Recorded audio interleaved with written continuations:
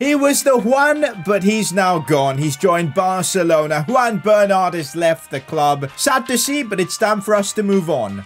Goodbye, old friend.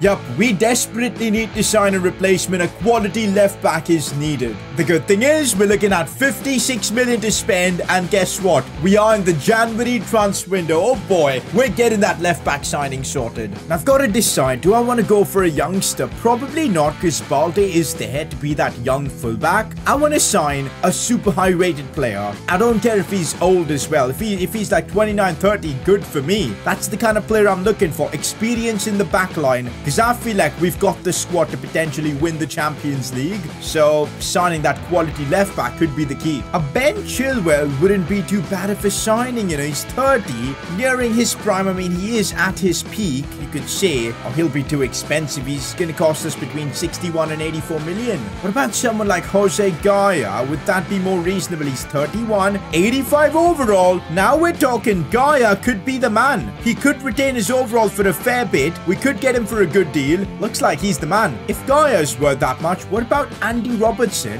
Let's quickly have a look at Robertson. He's 32, a bit older, and he's worth 53 million. This would be a bit stupid. Robertson, unaffordable. One more left back I want to consider. It's Renan Lodi. I saw a few comments about him, actually. Renan Lodi, again, this will be too expensive. If his contract was expiring, we could. I think Jose Gaia is the best bet. I know he's 31, but he's going to give us a couple of good seasons, which I guess is all we need to potentially win the Champions League. So how is his value gone up to 42 million almost instantly? We're going to drop a 41 million offer, try and get a better deal. They're willing to work with 49. This seems very reasonable, guys. We'll counter with 45. There you go. That's done. We're signing Jose Gaia, another Spaniard, to replace Bernat. Let's go. Big signing, man. And I wanted to do this before that big game we've got in the Premier League today. I'll let you know what that is, but it's massive. We need to get that left back signing sorted. Crucial squad role for Bernat. Perfect. We'll give him a 3-year deal, which you should accept. Let's go. Wage-wise, he's willing to take a cut. No clean sheet bonus or any of that sort. That's a good offer. Gaia accepts. We've made our new left back signing, and I think we're done with signings in January. We can now focus on what's left, which is the Premier League and soon the Champions League. Oh boy, let's put him in our team. Alright, there you go. Balde is probably going to go on the bench, and then we can put in Jose Gaia right there. You'll love to see it. That team is insane. Even Pembele is growing fast. We've got a team, man. Do you guys think it's good enough to win the Champions League? Only time will tell. Our next game is against Arsenal. It's first versus third. The situation is clear. We got to beat Arsenal to be in the Premier League title race. We're 4 points off. We will be 4 points off them if we can beat them here. If we can't, we'll be 10 points off. This is a potential, I wouldn't say title decider, but a potential game for us to be involved in the title race. Massive. Sadly, Alvarez is out with a sprained knee for the next 3 weeks, so he's going to miss this one. Pembele is probably not going to play this, so we're going to play Balde on that right side, or do I want to play Gaia? I'll keep Gaia on the left because it's his debut, so that's the kind of squad I think we're looking at for this game against Arsenal. Problematic. Even Asensio isn't looking good, man. Might be time to use Jack Diamond. It's been a while since we've put Diamond in the team. We're going to do that. Plus, Reina's looking tired, so we'll play Ceballos at Cam. A lot of changes, but regardless of that, we need a result here. I just realized Arsenal have got Neymar. What even? Wow.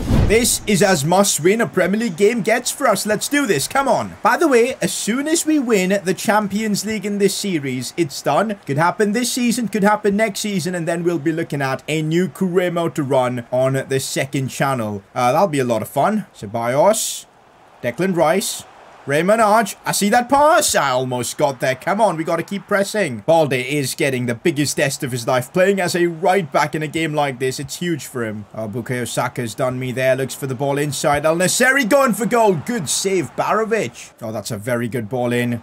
We should get it away. No, what's happening? Raymond Arch does well. Again, another big game for him with Alvarez's injury. Emil Smith-Rowe against his former club. Couple of nice touches. Looks inside for Ceballos again. That's against this former club as well. Sees Curtis Jones.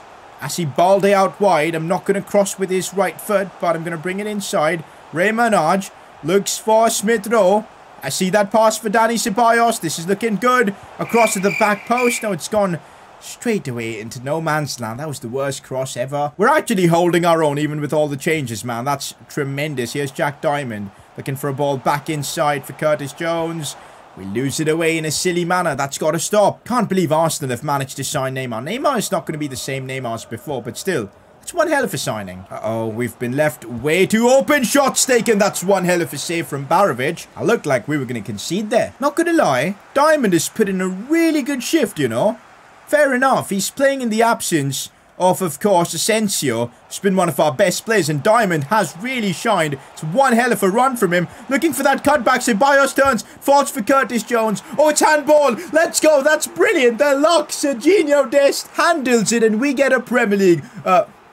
We get a penalty. And it's a penalty that could put us right back in the title race. Such a random handball, but we take it. Now, in these circumstances, who takes the penalty here? Who's that? Is that Emil Smith-Rowe? Has he got the best penalty stats? Let's see. Declan Rice has got one of the highest in the team. You know what? We'll give good old Declan Rice this penalty to take. I'm going to go left. I'm going to go top left. Please, Declan, put this in. Easy. You'll love to see it. Declan Rice slots it home. And Harrogate Town take the lead against Arsenal. 1-0 up. Come on. El Nasseri. That's good stuff from Brandwith. I really like how dominant we've been in this game. This Arsenal team this season are looking like Premier League favourites. But so far, we've been the team to beat, and it's all while we've got so many good players missing. As Gaia, the debutant, brings it ahead. Looks for Raymond Archer. Cut back for Smith-Rowe. This should be a goal. It's 2-0 against Arsenal. A win here is exactly what we need. A statement as well. 2-0 up under 40 minutes. Wow, what a performance. Hey, Jack Diamond has put in such a good performance, guys. Making those runs in behind. Simple cut back. Emil Smith-Rowe. It's 3-0 up against Arsenal. What's going on here? We've completely slapped them in this game. Utterly ridiculous from us. Let's go. Emil Smith-Rowe against his former club is having a field day. Okay, Arsenal now finally attacking. This is okay. We can still defend this. I'm not worried at all. There you go, Tomori. Good stuff. And we've got the talent to play out of these situations very easily. Balde looking for Curtis Jones. Look at how we're turning defense into attack. Here we go. Jack Diamond out wide. We know he's got the pace. There he goes. Gets taken out cheaply by the Arsenal player. It's going to be a booking. Right, let's see what we can do with a set piece like this one. Very good ball in. And everybody ended up missing it. It was a peach of a ball, man. Oh, we still have it? No, we don't. Honestly, that looks like the saddest XG I've ever seen. 0.4 for Arsenal. You know what? Gonna take this opportunity and maybe rest a few players. I reckon we can give Tomori a bit of rest. Certainly, we can give Emil Smith-Rowe a bit of rest. We'll play the man with the power, Simon Power, for a brief bit. Yeah, that's a good choice. Not gonna lie, I think Arsenal underestimated us. We've genuinely put everything we've got into this game, and it's paid dividends. Like, look at us attack, man. It's brilliant. Another chance possibly cleared away, but we should still win it back because we are relentless right now. The attacking play has been on point. El Nasseri looking for Cunha.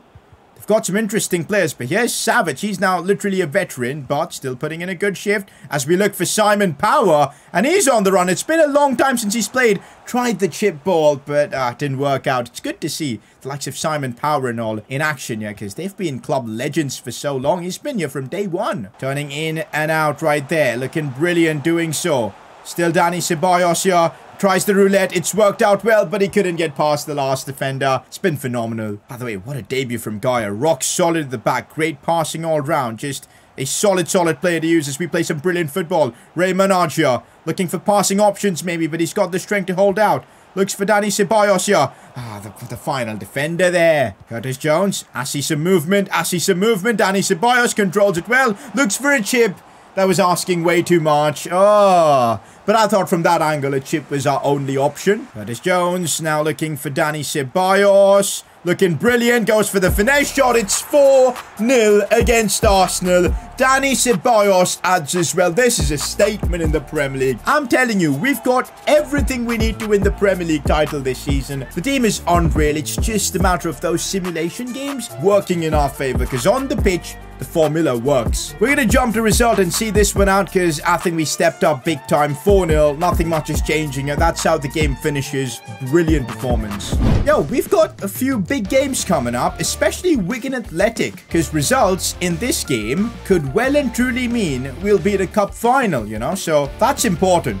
very, very important. Let's see what happens, and we're going to sim through the entire month of January. Before that, though, I want to see if there are any free agents available, any hidden gems, because we still have about 10 million and a good amount of wage budget to spend. So if I can improve the team in any which ways, we're going to look at it. I don't think at this point of the season we'll see any interesting players available as free agents. Usually we get them at the start of the season, or that's about it actually. Like, where we're not seeing anyone remotely interesting or any of the real players being available for free, which is, well, Alsop is okay, I guess, but yeah, none of them looking particularly interesting or like must-sign players. So we're going to keep at it, I guess. No need to sign any more free agents. Our squad for the rest of the season is going to be this, and can we really complain? I genuinely don't think so. Going to put Alvarez back in. We're going to put, who else back in? Yeah, we got to put Pembele back in. That's what the squad will look like when it's fully fit, and I think we're ready for the season. First of all, let's see if we can get through Wigan Athletic and make it to a final. We win the first leg 4-3. We lose to City, that's fine.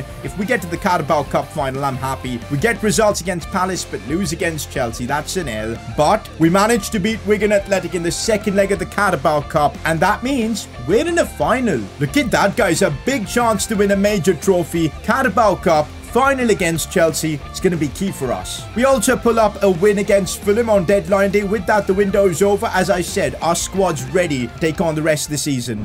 When you look at that, after getting through all the games in this episode, we're at a 3-point gap to Arsenal. That's a gap we can overcome. 1 point behind City. We're well and truly back in the title race after this episode. That win against Arsenal, absolutely crucial. Let's go, boys. We're back in the title race. Next episode, though, Champions League round of 16. Who we're gonna draw, who knows? Just for reference, we finished second in the group, so we're gonna get one of the big boys. Could be PSG, Inter, Leipzig, Barcelona even. Could be Madrid, could be Chelsea. There's no easy teams left for us. Oh boy. We're done with all our signings for this season. I'll catch you guys in the next episode. Business end of the season. Champions League knockouts. It's gonna be tremendous. Catch you all for the next one. Peace.